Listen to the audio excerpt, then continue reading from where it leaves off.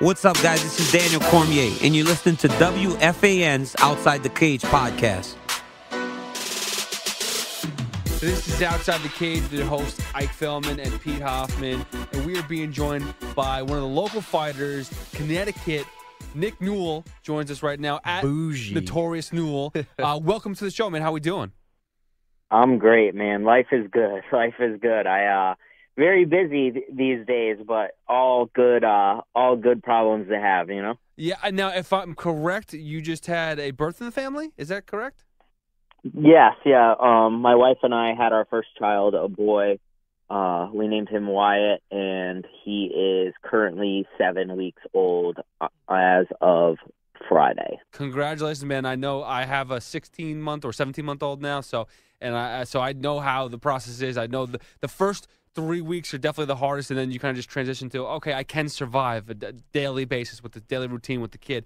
But how does that integrate with your training schedule and stuff like that? Your company that you run. So my wife is like amazing. Like, she's the most motherly person I've ever met. I've been like kind of picky when it comes to women and commitment throughout my life. I'm not the oldest guy ever, but I'm 32 right now, and I like basically you can meet a lot of women that have certain things, but it's hard to meet one that's like the full package, like motherly, has her stuff together, isn't crazy there, and like good looking, and I found all those. So she like does a lot and carries a lot of the weight so far, and she's out on maternity leave from work, so she like has been making the whole process a lot easier on me, obviously, and I love helping her out too. So anything I have to do, like stay up, rock him, do all that stuff, I love doing it. So it's not really work to me if you enjoy it, as you know. Nick, did you go away to college? Yeah, I did go to college. Where'd you go? So when I went there, it was Western New England College, Winnick, but now it's Western New England University. You guys party up there? Did I party in college? Maybe a little too much. I think when I was in college, it seemed like a good idea, and then when I was done and wrestling and stuff like that, I had a lot of regrets. I wish I could have managed my time a little better, been a little more dedicated, but it all worked out because I transferred that motivation over to my fight career. Yeah, man, and that injury. It's like I hear all the time the cold colleges, whether it's UMass, Syracuse, URI, like you guys party up there, man, in the cold weather. Did you guys get into like a lot of scraps? Because my friend was on a college team at Buffalo, and they were the toughest ones, even though the football team thought they were tough. Man, the college guys, if both teams were drunk, the wrestling team was winning. You get into any scraps? Well, the wrestling team's going to whoop your ass no matter what.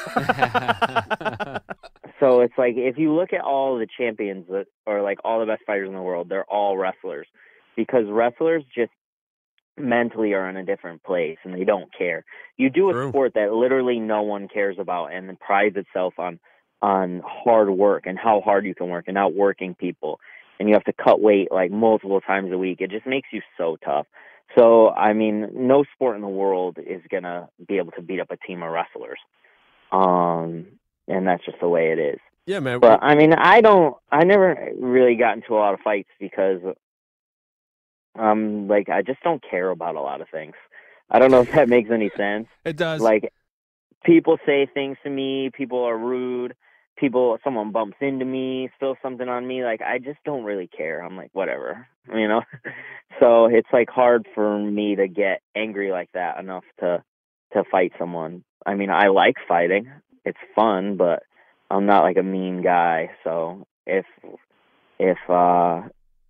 something came like that and I get aggravated, I'm pretty good at, like, taking a deep breath.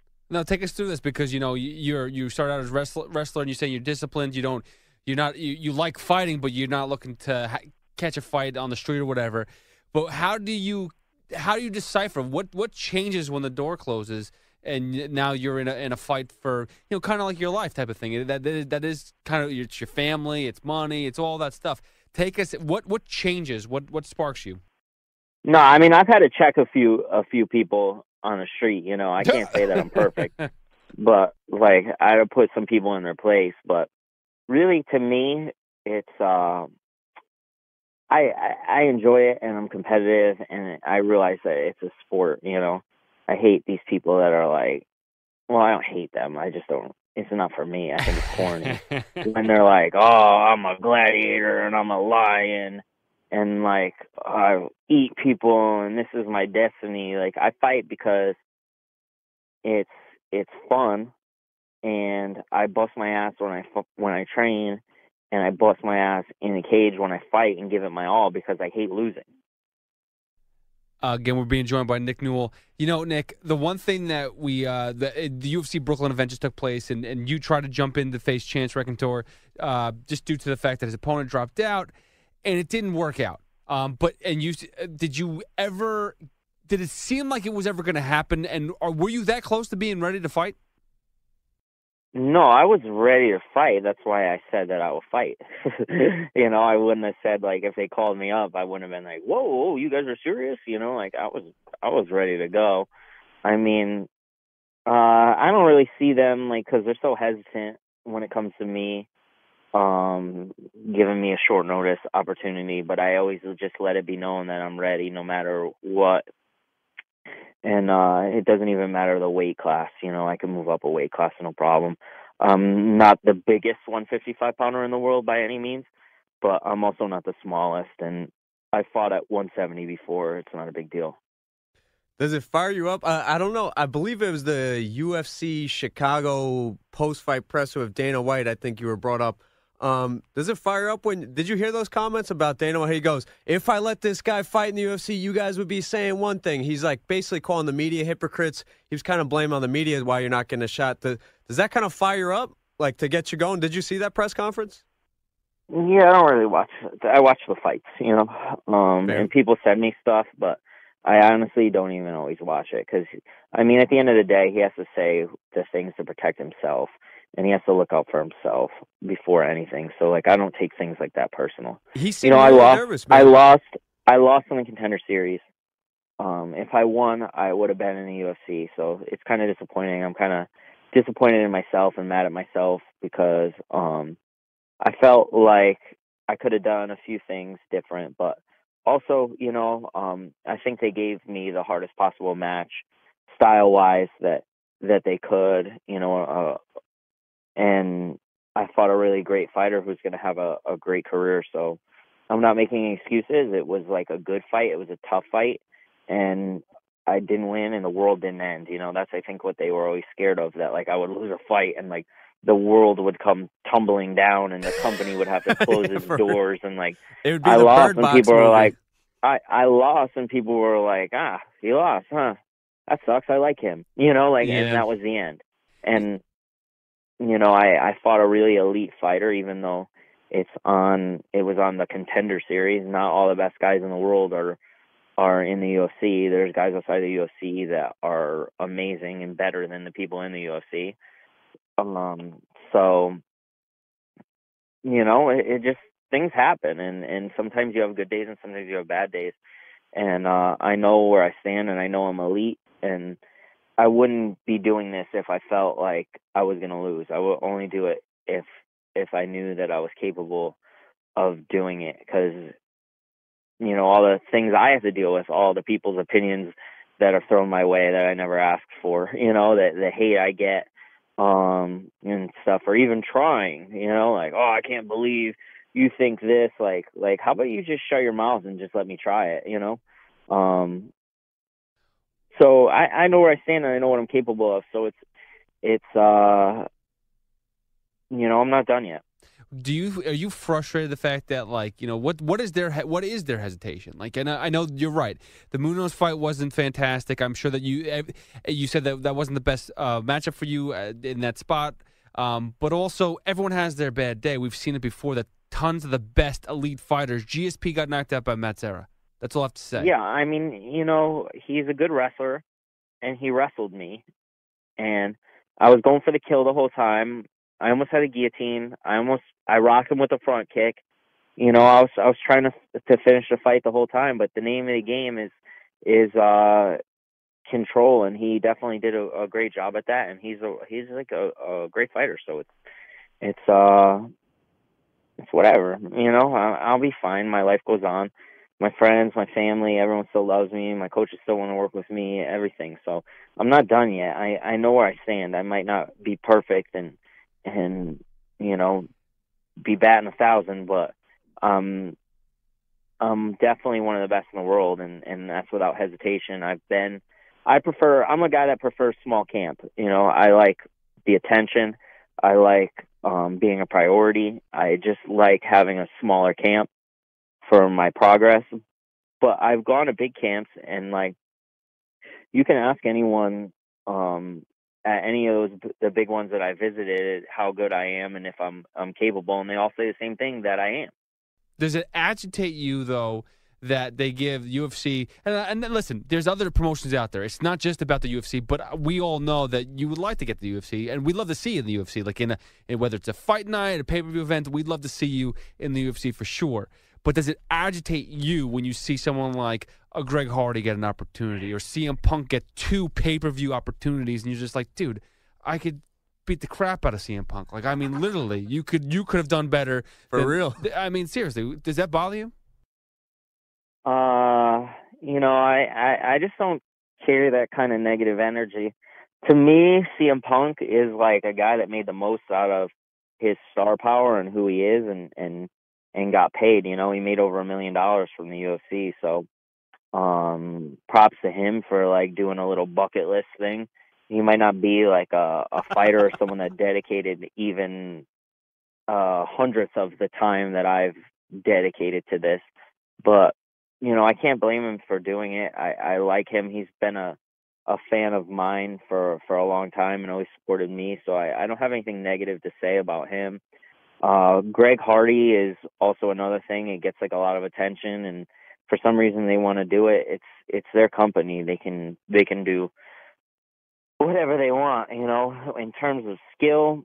With both those guys, I'm much better skill-wise, but again, they're just trying to do their thing, and I can't blame them for doing their thing and trying to fight and taking an opportunity that has been given to them. Would I like that opportunity? Yes. But am I going to cry because I didn't get it? No. I'm good. I'm just going to hit the ground running and keep working. Again, we're joined by Nick Newell on Twitter at Notorious Newell. Again, referencing that Dana White presser, I believe it was UFC 225 Chicago, which I think CM Punk was on. I think he was fighting Michael Jackson, so apropos with the name. But referencing that, man, he was saying if something goes wrong with Nick, you guys are going to be on my ass. Now, Nick, I'm going to ask you, has anything happened in training or during your fights with your arm? Like, has anything, like, opened up? Or I know you were born with this, so it's probably sealed better, but has anything happened? No, my arm, like, doesn't hurt me at all. Okay. Like, I'm not in, like, pain. Like, I even forget that I only have one hand. I live a normal life. Everywhere I go, people treat me normal. When people see me, sometimes I get stared at a lot. But, I mean, in training, I have my days, and I have good days, bad days, just like anyone else. There was like this myth that I can't block head kicks, which was like the dumbest thing that I ever heard. Dude, I saw the video you put out. That was great at your training facility. You're like, I can block a head kick. I can block a head kick just fine. I could also get kicked in the head, just like anyone else that fights can get kicked in the head. So it's like kind of like a silly topic. To me, my hand is a non-issue. I don't want special treatment.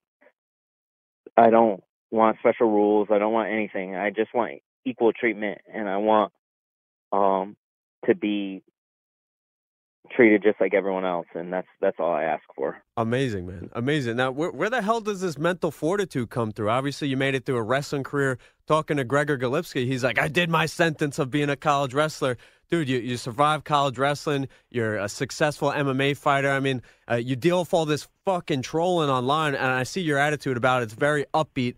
Dude, where does this mental fortitude come from? Is it being a Patriots fan? Are you a Patriots fan? Where does all this positivity come from? No, I'm not a Patriots fan. Thank God. Thank you. Fucking Jesus. I don't really care too much about football, to be honest with you. I respect like the athletes and like the work that goes in with it and how amazing some of these guys are. You know, typically I'll root for the Giants over any other team, but I gotta respect Tom Brady and everything he's accomplished. But most of my friends are Patriots fans, so I'll usually root against them. Good, I love that. But dude, So, sticking with you, like, yeah, where does the mental like positivity come from, dude? Because you've been through the rigmarole of shit. yeah, I mean, I guess it's like been there, heard that. Everything that you could possibly imagine being said to me has been said to me. And at first, you know, it hurt my feelings, and I'm like, oh, shucks, you know? But, like, you can either, like, you know, you could be a victim of circumstance or you can create your own. And to me, it's like, I'm not just going to sit there like a little bitch and, like, want people to feel sorry for me. I want people to remember me. I want to be, you know, a legend. I want my son to be proud of me when I grow up. You know, I don't want to be a guy that was like, oh, life's too tough. I'm going to make excuses. Like, I don't know. It doesn't have, it's the competitor in me. I think I was just born competitive. So I just kind of have a fuck it attitude. Let's go. I Love love it, that. brother. I love that. You know, we're talking Nick Newell, and you know, not for nothing, but you're killing it right now as far as your record. I mean, I hate the fact that like everyone's touts about their record, but sometimes you have to look at it. Like, dude, you've had 2 losses in your MMA career. The first one coming from Justin Gaethje. I mean, that's unbelievable. Ain't no schlub. Yeah, I mean, look at that. Otherwise, going to the Dana White's Tuesday Night Contender, you won 14 fights. I mean, that's not a joke. You are a serious fighter. Like, this is, you are competitive, and you could be in any of these promotions. Outside of the UFC, have you tried to make your way? I mean, you were in the World Series of Fighting for a while, which is now the PFL. Have you thought about trying the PFL route again? I mean, that $1 million prize is pretty tasty. Season 2, man. Yeah, I mean, I don't know. I'm just looking to fight again right now. I have a contract still, I believe, with LFA, and but you know, I'm open to anything that's a good opportunity. And honestly, like right now, I'm moving my gym. So my gym right now is like 3,000 square feet, maybe, you know, and I'm moving to a 10,000 square foot facility, and you can't fight forever. So this is like my future, you know, this is what's going to provide for my family. So right now I'm just waiting till everything's settled in that, but I'm training still. I'm just not like focusing on my diet. To make 55, I have to like kind of go crazy with my diet. And like in fight camp, if my body's sore and I feel like crap, I'll take a day. I'll push through it and train, you know. And now if I feel like a little run down or my body's not agreeing with me, I can like take a day off or go easy on the day. So those are like the only main differences. But I have my guy Justin Sumter's fighting at Bellator on February 16th. So you know, I'm helping him get ready, and it's definitely not easy. I have to bring my A game every time I train with him. So it's you know, I'm in good shape. You said that, you know, that you yourself like that small camp atmosphere. You know, you're taking it from a 3,000 square foot to a 10,000 square foot. That's clearly not small camp anymore. You're making it much bigger. You know, the school's growing. That's great. But does that make it more difficult for you? I mean, you have a lot going on. You have your child, Wyatt. You know, you have a lot more responsibility now. I always make it work. You know, no matter what. I always find find a way to make it work, and no matter what I have going on, I always find a way to get the things that need to be done. They say if you want something done, ask someone who's busy, and I keep my plate full all the time, so I'm constantly moving, constantly working, and just keeping everything, keeping the wheels rolling, and I'm getting everything I want to get done. So I should be back in there May or June, 100%. Fight again. I was willing to take that short notice fight. I was willing to fight at Bellator in February, but it just didn't come about. So I'll wait till May or June, and then whoever I fight is like in a lot of trouble because I'm super motivated, and I'm going to have like the facility that I'm moving my gym to is going to be absolutely amazing. And Connecticut is kind of coming together and kind of putting the pieces together to kind of make a name for itself. There haven't really been a lot of guys from Connecticut that were making noise. You had me, and then Matt Bissett, who was in Bellator and fought in the UFC, and then Brendan Ward, who was in Bellator for a while. But there's like a lot of guys you don't know of that are from Connecticut that are really starting to make a name for themselves, and honestly, like, very, very impressed with a lot of these guys that I have in my camp. Some of them are amateurs right now, and they're just getting groomed to be pros. But I feel like I don't see a reason why my camp can't be like still like not like 100 fighters, but like a good like 20 fighter camp that has a lot of really good guys. Nice. Amazing, man. Yeah, it's fun to see even the small countries. You talk about Connecticut, but even like the small countries jumping into the MMA scene, man. We're really starting to see this sport globalize. It's amazing that you're doing your part of it. When's the grand opening for the gym? So my gym's open right now in West Haven, Connecticut. Okay. But I should be in the new location by March, and then probably have a grand opening in probably have my grand opening sometime in April, because April 2016 is when I opened the gym in West Haven. So like kind of 3 years to the date would be really cool to unveil this new facility. And then maybe a couple of weeks after that, I'll get some of my friends that have like big names to come do like a seminar and stuff like that. And I just love sharing, and I love teaching, and I love competing, and I love fighting. So, I took a little time off to heal my body, but my body feels great. And I really have my shit together right now. My school's doing well, so I'm not fighting for the money. I'll always ask for as much as I can, but, I'm fighting because I love it. And I really don't feel like I have anything to prove to anyone. I've already shown how good I am, but for me, I have personal goals that I set out for myself. So, I'm not going to stop until I set my personal goals, I accomplish them, or it gets to the point where I realize that it's 100% not going to happen, but there's only one way to find out, and that's to try. And I truly believe that I could make them happen. Amazing. Yeah, the hardest part is showing up, man, and you've done a fantastic job, honestly. I hope we can make it out there in April. I mean, to the day, I see on your Twitter, at Notorious Newell, April 25th, 2016. So maybe the Outside the Cage team will make it up there, man. Seriously, mazel tov on the new gym. That's awesome. Thank you. Yeah, and you guys are welcome anytime, obviously. Anyone's welcome. I'm pretty laid back, pretty nice guy. No head kicks. No head kicks.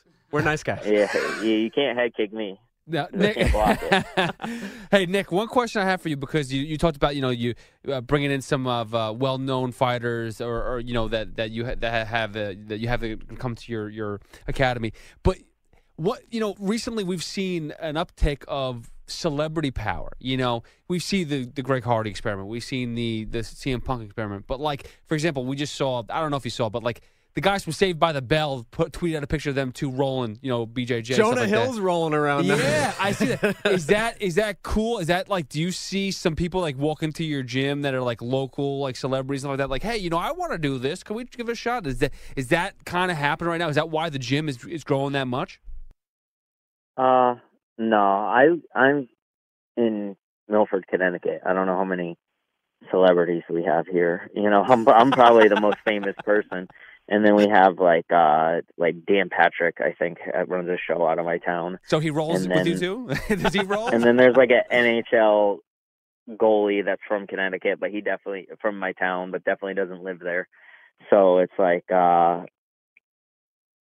I don't have any celebrities yet coming and training at my gym, but I don't know, if they want to, they can. It'll be good for business. Hey, listen, that's what I said. Like I keep on I'm telling. gonna get Screech to come train at my gym. Hell yeah, Dustin, I think he's in jail, dude. So that might be hard, but yeah, I'd give it a shot. Yeah, when he gets out of the clink, he's gonna go fight AC Slater and Zach. Well, there we go. I can see you in the it. leather jacket. Yeah, but that's the one thing I do love about MMA now. It has definitely crossed. It is been legitimized for a while, but it's definitely grown, and it helps because like you're able to build your gym, and you're going from 3,000 square foot to 10,000 square foot. That's awesome. We love it, man. And Nick, again, thank you for the time, dude, and we wish special luck for everything, the grand opening and your fighting career, and Wyatt as well. That's awesome, man. Thank you. I appreciate it. Thank you, Nick. Take it easy, brother. Yeah, have a good one.